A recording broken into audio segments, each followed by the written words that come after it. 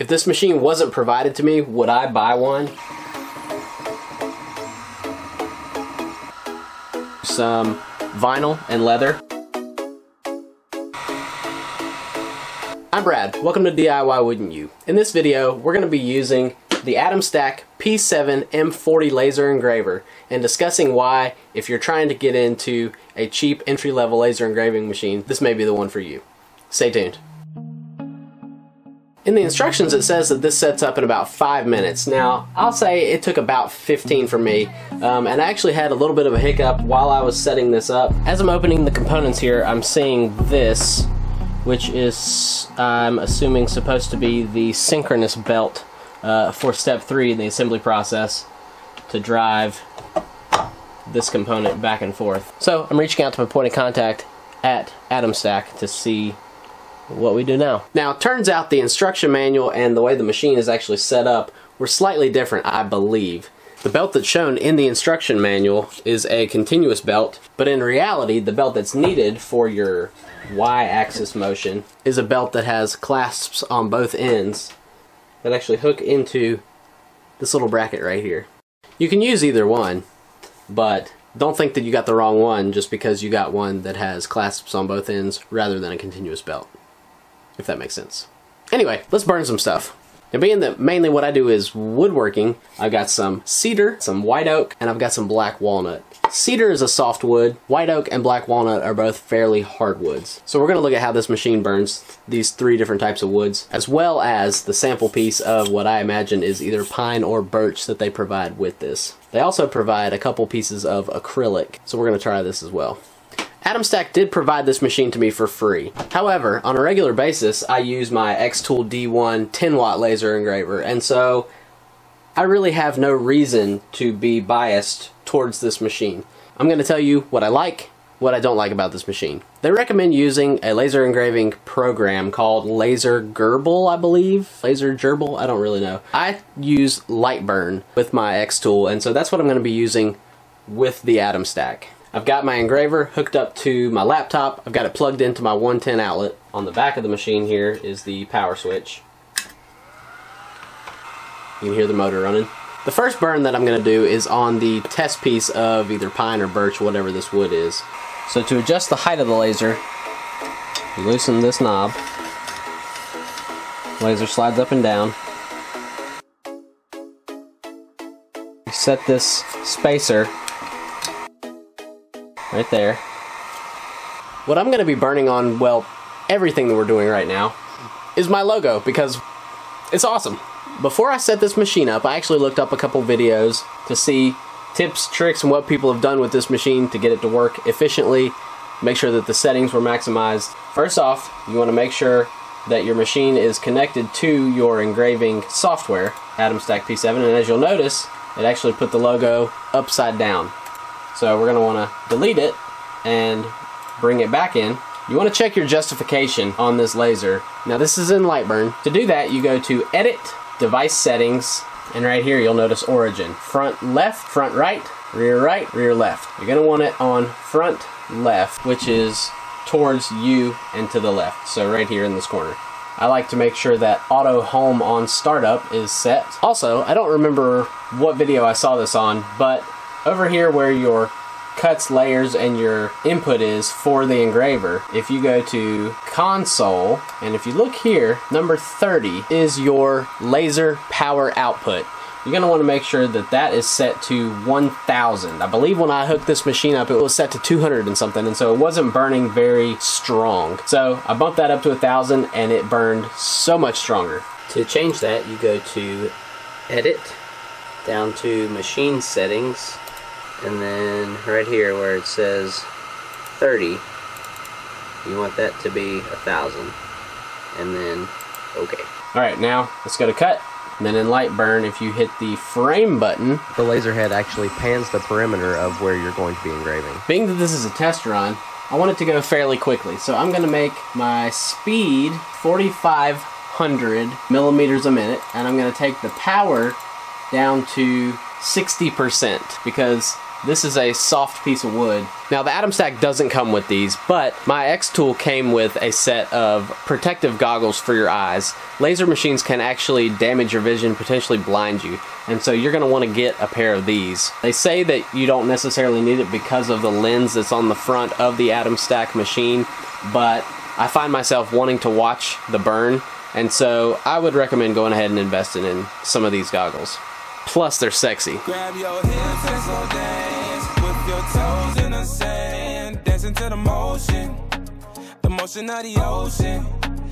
Can we kiss and hold hands? Can you feel the romance? Dancing to the moment. That's a solid deep burn to be set on 60% power and running 4,500 millimeters per minute. Now I want to do something, and I want to actually draw a circle around that logo, slow the speed down and bump the power up, and let it cut the logo out. I'm going to make sure that this is set to line instead of fill. I'm going to slow it down to 50. The motion of the ocean, hey, I know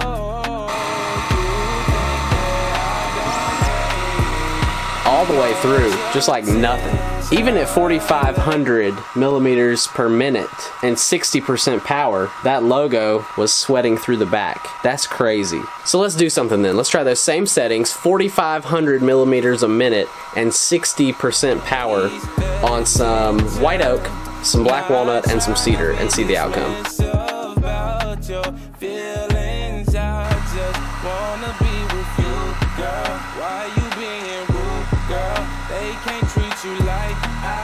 Here's our cedar, our white oak, and our black walnut. As you can see, those burns all look really good. Now, the walnut, it looks like it's charred a little bit, but I actually think it's some moisture coming out of that wood. The cedar is probably the most dry, and so that looks the cleanest there, but really, really crisp burn, really clean.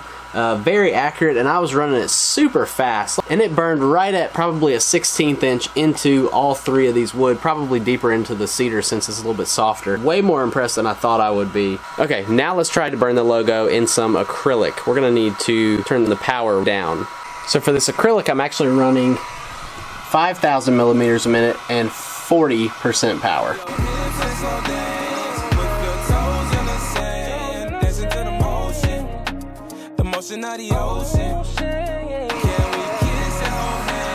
I did a fairly poor job of centering my test piece with the laser, but again, that's pretty impressive. So far we've done the acrylic that this machine comes with, the craft wood that this machine comes with, black walnut, white oak, cedar, and I feel pretty confident that this machine would engrave leather just fine. This isn't leather, but it's vinyl. I've got this little notebook, and so I wanted to see if it would burn through this, and it actually did pretty well. I turned the power down to, I think it was 20%, and left the speed at 4,000, and as you can see, it actually did pretty good. It's a little bit pixelated because I didn't have the lines per inch set quite high enough. I find that optimally you want that about 300 lines per inch. But as you can see, it turned out pretty well. Here at DIY Wouldn't You, we want to inspire and educate. We want to make projects entertaining and encourage you to try something fun, learn something new, and impress yourself and your friends. We want to remind you that just because you haven't done something, it doesn't mean you can't. So keep learning, keep building, keep DIYing. There's one more claim that Atomstack makes about this engraver, and that is that you can engrave mirrored stainless steel. I would love to try that. I don't know anybody that just has mirrored stainless steel. Here's some mirrored stainless steel. Let's try it. I've read up some on people trying to do engraving on stainless with a diode laser, and a lot of people say that it can't be done, or you have to coat the stainless with something to get it to take. But one thing that I read recently said that the laser needs to be burning white and that it needs to be spaced up off of your burn surface fairly substantially. So I've spaced the laser up about 1/2 inch to get the best burn possible on the stainless. I'm going to up my power to 100% where I've been doing 60 on all this wood, and I'm going to decrease my speed from 5,000 to 100. It takes a lot of heat to burn anything into metal. So I'm going to slow it down substantially and up the power substantially in hopes to get a good solid burn on this. So After running this for just about 2 minutes, I'm noticing that it's not burning on there. So I'm gonna try something that I've seen people do and see if we can get any better results. First off, I'm gonna drop the laser head down closer to the piece. Also, I'm going to color where I want to engrave with a Sharpie and see if that gives it something so that the laser is not just reflecting back off of the metal. So it looks like it at least burned into the Sharpie. I take some mineral spirits and clean that Sharpie off and see if it actually engraved into the mirrored stainless. That looks like a solid, not quite. I don't even know if you can see it. I think that if I were to take the time and do it again, maybe 3 or 4 passes, or potentially slow the speed down, that would actually work. I'll call that needs a little bit more research. So let's go over the pros and cons of this machine quickly. Cons, there's really not that many. It is 5 watts, so the power is not crazy, but I've actually been pretty impressed with the amount of power that this thing puts out. The instructions to set this up were pretty good. Like I said earlier, the discrepancy between the belts was slightly confusing, but it sorted out, no big deal. And actually Atomstack was gracious enough to send me a belt when I reached out to him, no questions asked. And then another con, I don't even know if this is necessarily a con, in the setup. I would make sure that before you do any actual pieces that you're going to sell or use, that you take some time and run quite a few test pieces, figure out your settings, figure out your power output for the material that you're using. I did have some issues right off the bat with the orientation. It was trying to burn things in a mirrored image. I had a little bit of trouble with the origin, where the machine was starting. It seemed a little bit backwards between where it said the origin was on Lightburn and where it actually was on the machine. This machine does come with this little card that you slide in between the laser and your work surface. However, if you were to lose this card, well, you don't really have anything to space it with. The X tool actually has a drop down arm that you drop down, lower the laser until that arm hits your workpiece, and then you flip that arm back up and it's out of the way. That's super easy, and you don't have to keep up with it other than making sure that you pivot it back up out of the way so it doesn't drag along your work surface when you're engraving. So this card, I would say, is a con. So that's the cons. Take the time, figure this machine out. It's powerful, but it's not gonna cut super thick material that well. So if you're cutting thin stuff, fantastic. This 5 watt does the job, honestly. Pros, this thing burns fantastically. You can turn the speed way up and still get a really nice burn. On these pieces of wood here, my logo is about 1 inch across. I burned 5,000 millimeters per minute at 60% power. It's burned well into the wood. Very crisp, very clean. So I'm very impressed with the quality of the burn. It's small, they call it portable, which I would say it is. Build quality, I would say, is very nice. Steel plates, the railing is steel and it's painted. Everything seems to be built pretty tough. I like the adjustability of the single turn knob. It comes with legs to space the machine up if you need something larger underneath it. So I'm impressed with the quality of the machine, the quality of the burns, the customer service. So I would say for the $250 price point, this is a beast of a machine. I wouldn't hesitate to purchase one. If you're interested in picking up an Atomstack P7 machine of your own, check the link in the video description. Thanks again to Atomstack for providing me with this machine. I'm thoroughly impressed with this little 5 watt unit. I hope that this video was helpful. If it was, give it a thumbs up. If you want to see more fun projects that we're working on, subscribe to the channel. We'd love to see you back. If you want to be the first to know when we post another video, hit the notification bell. I'm Brad, this is DIY Woodn't You. Thanks for watching. We'll see you next time.